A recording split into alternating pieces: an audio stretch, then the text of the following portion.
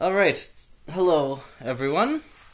This is Professor Reardon, Computer Science CPSC 526, Lecture 12 on ARP. So, what is ARP? ARP is a link layer protocol.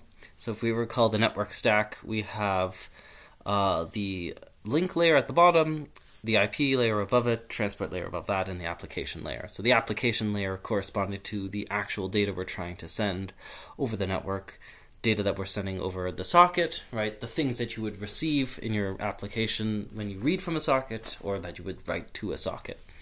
And in order that it gets sent over the internet reliably and in order, we use TCP to ensure that.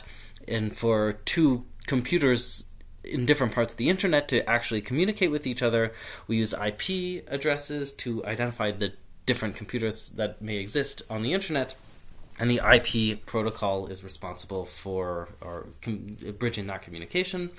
And then whenever two actual pieces of network hardware want to communicate with each other, this is done then over the link layer. So when two computers are communicating, they may be spread far across, so you have to travel multiple hops in order to get from one place to the other. Your phone is connected to the Wi-Fi, and then that goes to the ISP and out onto the internet, and then it is on the same side on another computer connected via Wi-Fi or something like that to an ultimate computer that your connection goes to. All of these are individual hops, and these hops are being done at the link layer. So whenever two pieces of networking hardware are communicating, when they're able to directly communicate with each other, so they're separate computers, but they're able to directly communicate, say because there's a wire plugged in, or they're both within the same radio range, then the link layer protocol is used, or a link layer protocol is used to actually bridge that communication, to move the data from one computer, from one piece of networking hardware to another piece of networking hardware. And if you do that enough times, you're able to have any computer on the internet communicate with any other computer on the internet using the IP layer. So a MAC address is a serial number that is assigned to every single piece of networking hardware. They're called media access control, and it is 6 octets written in hex and separated by colons, so I have an example there. And it just is basically a serial number that is tied to every single piece of networking hardware. So these serial numbers allow actual hardware to be unique, have a unique number associated with them, and can therefore be used as a way of separating, isolating, recognizing different computers. Now, the reason that the IP addresses or the MAC addresses aren't used instead of IP addresses is that your IP address can and should actually change throughout the day depending on where you actually are. Right? Your phone has a particular MAC address, and that MAC address is fixed to the phone. But as your phone is at your home or connected with cell phone towers or is connected at the university, it's going to have different IP addresses for those different places, because the IP addresses are storing somehow some location information, routing information that tells how to send traffic to that particular place on the internet. And any networking card can be taken out of a computer and put into another computer somewhere else on the planet, and the IP address should be the same in a sense. It shouldn't necessarily get a new IP address if it's the same computer running at the same server somewhere. However, the MAC address will have necessarily changed if you actually change the physical hardware that is responsible for doing the networking. One application of MAC addresses that is frequently used is to perform authentication. The idea here is that when you plug in a new computer, somehow it's not able to connect to the internet, and you have to talk to someone and tell them what your MAC address is, and then your computer is allowed to access the internet. The reason they're doing this is to perform some sort of authentication. They're basically saying, well, allow these pieces of networking hardware to communicate. You can't just plug in any computer into the wall and expect to get internet from it. You have to have a MAC address that we've explicitly allowed, is on our allow list of permitted devices onto our network. Now, the idea behind this seems well and good. However, the actual practical implementation of this is so prone to attacks and is so implicitly vulnerable, because MAC addresses are by no means authenticated, and they are by no means made to be only that which is the actual serial number of the hardware. Whatever your computer wants to write as the MAC address when it sends it off over the network, your computer is free to do that. There's absolutely no requirement that your computer only sends packets with the MAC address that actually matches the MAC address of the hardware that's sending it out. For the internet to work smoothly, of course, it should. However, in practice, any value can be put there. There's no authenticity. There's no guarantee that whatever is said is the actual physical serial number of a piece of hardware. It's just a number your computer includes when it's sending traffic out over the network. So it seems like a nice idea to have this sort of security with MAC addresses, but in practice, it just means that everyone has to do this additional work in order to be able to access the network, whereas an attacker needs only to know what a MAC address that is allowed is in order to communicate or make use of the network. And how might someone learn what the MAC address of the computer is? Well, again, security by design. These MAC addresses were never meant to be secrets. They didn't have a security purpose when they were being created. So there's many different ways you can get the MAC address from a particular computer. As well, MAC addresses are not in a big random space of numbers. There's a very limited range. They're only 6 bytes long. And so as a result, you can do a brute force attack to try to guess what a MAC address that is allowed would be. As well, MAC addresses are also encode information about the manufacturer themselves. So like different manufacturers of hardware will have different prefixes or different basically formats of numbers in the beginning parts of the MAC address that encode information about that manufacturer. And so its number of possible MAC addresses is even smaller when you sort of include the fact that if you know that all of the computers are going to be Dells on a network and they're going to have certain pieces of networking hardware attached to them, you can just know what those bytes would be and only have to guess for the ones that are truly set to random. If you do want to change your MAC address, you can use a tool called MAC Changer, and it's quite simple to use. You just tell it what new MAC address you want your computer to have, and now that's your new MAC address. And whenever you send traffic out on the internet, it'll be having that MAC address instead of the one that your serial number actually is. And then when you reboot your computer, you go back to having your proper MAC address again. Right? So the idea here, just to see this MAC address, it's not this fixed magical value that somehow is intrinsic to the network piece of hardware and can never be changed. It's just a number that your computer provides to make the internet work smoothly. And as a result, this self-reporting of MAC addresses means it is not reliable for identification and it is not reliable for authentication. Nevertheless, many times it is used for precisely those purposes. Now, at the link layer, individual units that are sent are known as data frames. So now we're talking about sending a packet from one computer to another. These computers can directly communicate with each other, and the thing that they're communicating is called data frames. A data frame is not sent to an IP address. The goal of the IP protocol is to eventually route data frames from one source computer to the right destination computer, which are identified by IP addresses. But the individual data frames that are sent one hop on the internet, they're targeted to a MAC address. And so when you want to send some information to an IP address, if you know what you want to talk to, for instance, the gateway computer, or you want to talk to the router network machine that's the router of the network, then you might know the IP address of that machine. You may have learned it from the DHCP protocol, where you were given an initial configuration. You learned what the DNS servers are and the route gateway machines. You're given this information in terms of IP addresses. But now you need to figure out what they are in terms of MAC addresses, because a MAC address is going to be the actual serial number that when you want to send information to another computer, that's how you identify it by. you know, ideally you want to send it to a particular IP address, but the problem is you don't know what computer that is.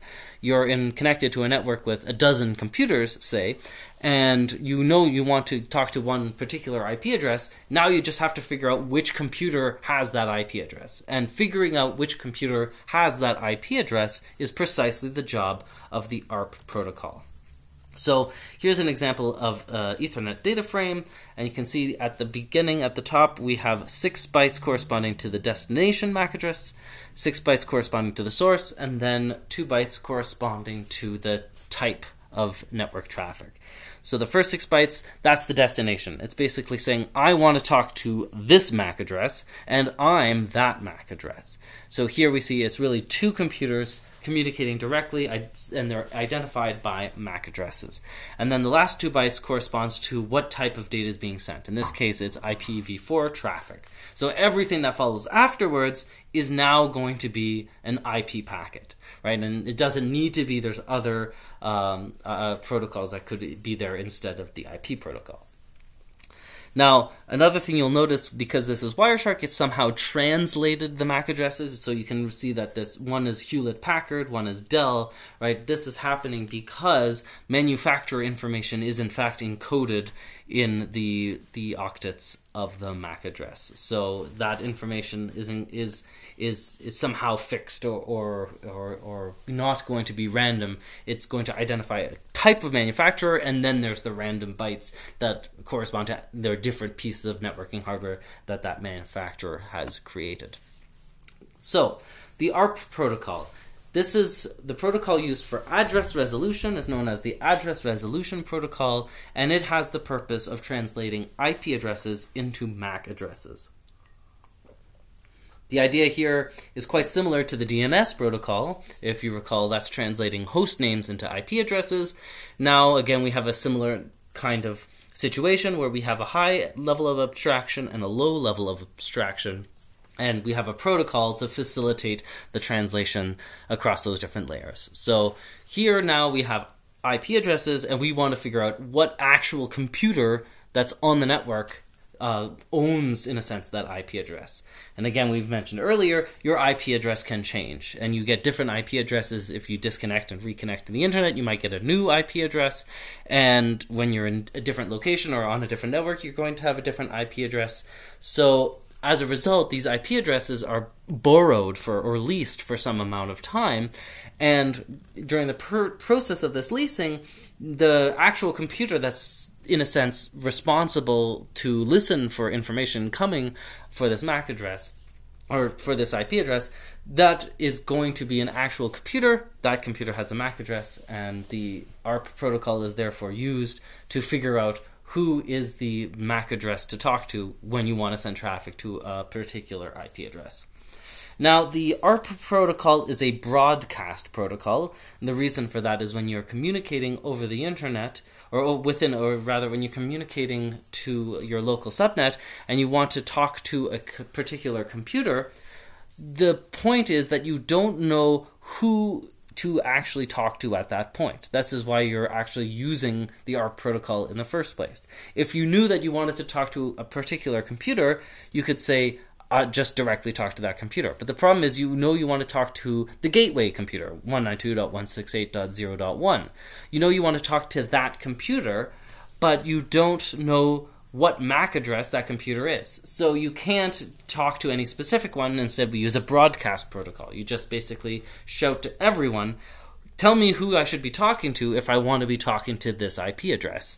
And then hopefully that IP address is listening to that and can say, you want to be talking to me if you're talking to that IP address.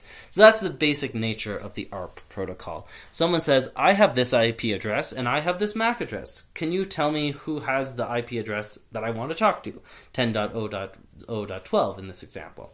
And then the machine that actually has that IP, the machine that is responsible for that IP, will send a reply and basically saying, tell the person who asked that the IP address that they're interested in is my MAC address. And they basically fill in the blanks. So the question is, I have this IP and this MAC, what is the MAC for this IP? And then the response has that blank filled in.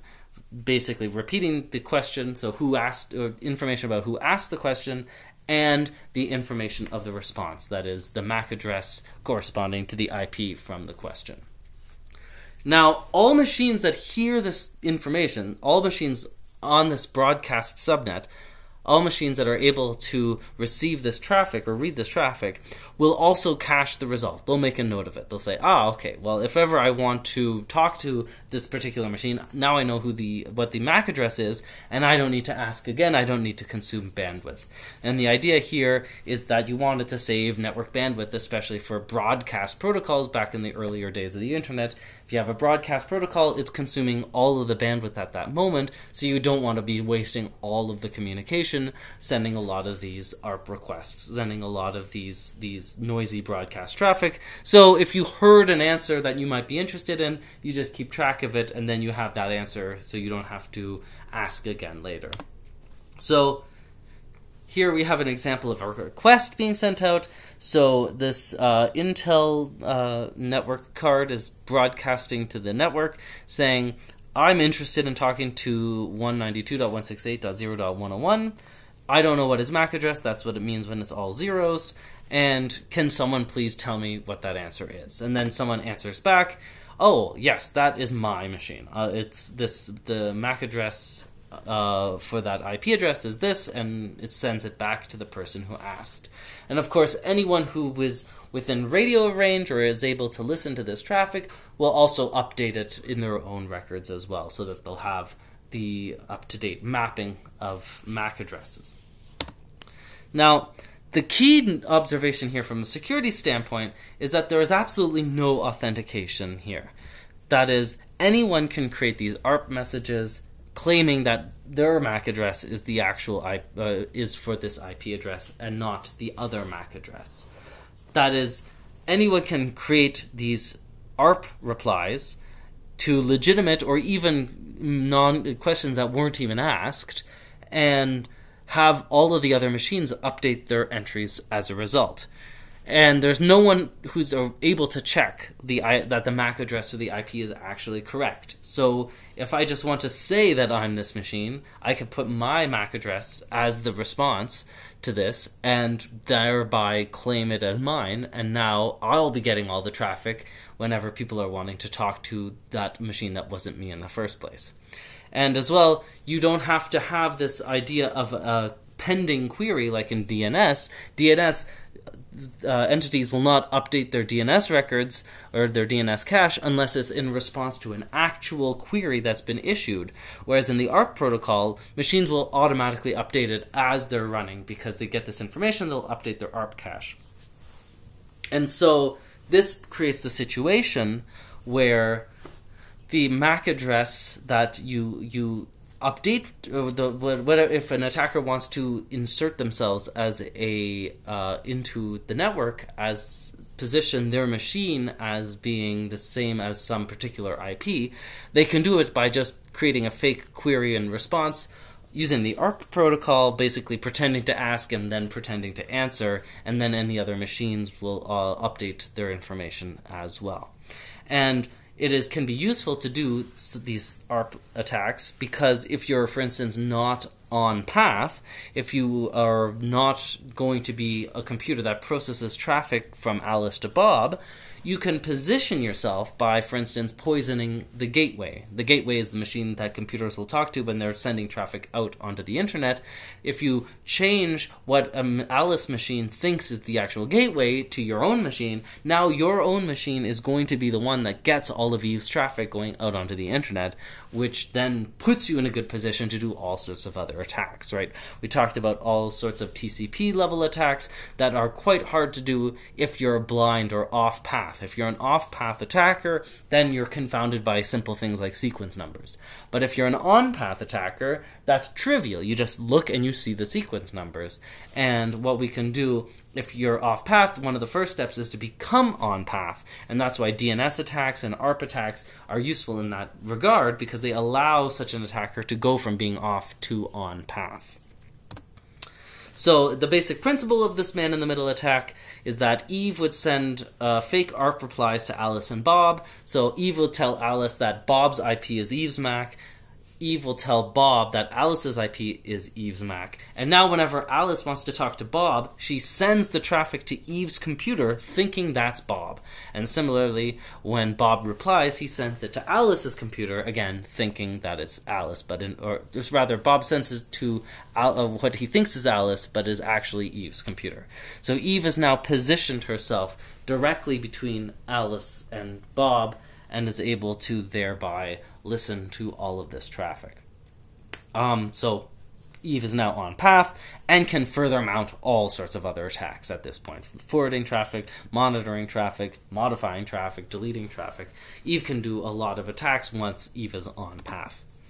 Another attack on the ARP protocol is a denial of service attack. So here, Eve could just send a whole lot of bad ARP replies, basically taking machines offline by making the IP addresses correspond to MAC addresses that don't exist, that no one's listening to. So now, whenever Alice wants to talk to a particular machine, the MAC address that Alice uses will just not be listened to by anyone, so no one's going to respond. And in a sense just takes down the entire network, because now no machine is going to be listening for any traffic. Everyone who's looking at the network traffic won't see any traffic that belongs to them, because they're looking for traffic with their MAC address. And if it's a different MAC address, that it just gets ignored. As a result, no traffic is getting through, and you've been able to mount a denial of service attack in that regard. So the thing about ARP spoofing is that it requires local access. It requires, for instance, being situated in a local area network or within radio range. And this is why it has less of a security characteristics than the DNS system. Because for ARP attacks, these poisoning attacks tend to be much easier to do in practice. You can have unsolicited ARP information get automatically accepted, and you can position yourself thereby as an on-path attacker. However, in order to do that, you actually have to be part of the network. So ARP messages can't just come from anywhere out on the internet. So as a result, you're only able to attack those around you, those that you're able to be in the same broadcast range as. Of course, there's plenty of examples of insider threats or something like that. If Alice, Bob, and Eve all work for the same company, then there may be legitimate attacks, or Eve may have legitimate access to the network and also have motivation incentives to eavesdrop on traffic between Alice and Bob. So just because they're within a trusted network doesn't mean that all actors within it are fully trusted. And as well, there's other situations like shared Wi-Fi or public Wi-Fi where such attacks as well, you can't have sort of access control of the participants within the network. And of course, once you're on path, there's lots of attacks you can do. For instance, TLS stripping attacks, so you can just remove the HTTPS, remove the S from HTTPS, and then trivially monitor the traffic as a result of that. So how can we deal with these ARP attacks? Well, first, we note that you have to be within the subnet, so you have to be a trusted user. So one example when you have MAC address-based authentication is a sort of step in this idea, even though that's not a very secure system. But the idea being that, well, let's only allow specific computers that we trust onto our network, not just anyone who's able to plug into the wall. So that's one way that we can deal with ARP attacks. But, of course, as we saw, we can always just fake the MAC addresses in that regard.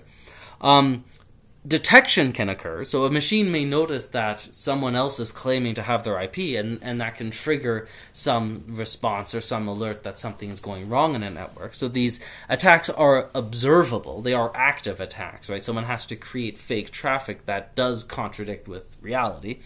So that can be detected.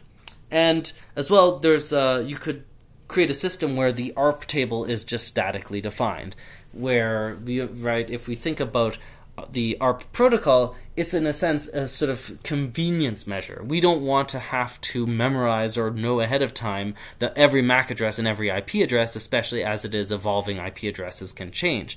But one could imagine that you just create a big table and everyone knows it, and it's just that on this particular network, these are all the machines, these are all their MAC addresses, these are their IP addresses, this list never changes. This, you never, as a result, have to worry about ARP spoofing attacks. However, the problem there is now you have to create this information, you have to make sure everyone has it, you have to make sure it's up to date, and it's not very usable from a human perspective to have to hand configure the entire ARP table. Right? The usability is why ARP even exists in the first place. It's a convenience protocol so that we don't have to have all this information statically defined. It comes at the cost of it not being secure. Anyone can create these ARP messages and thereby take down or take over for any machine on the network.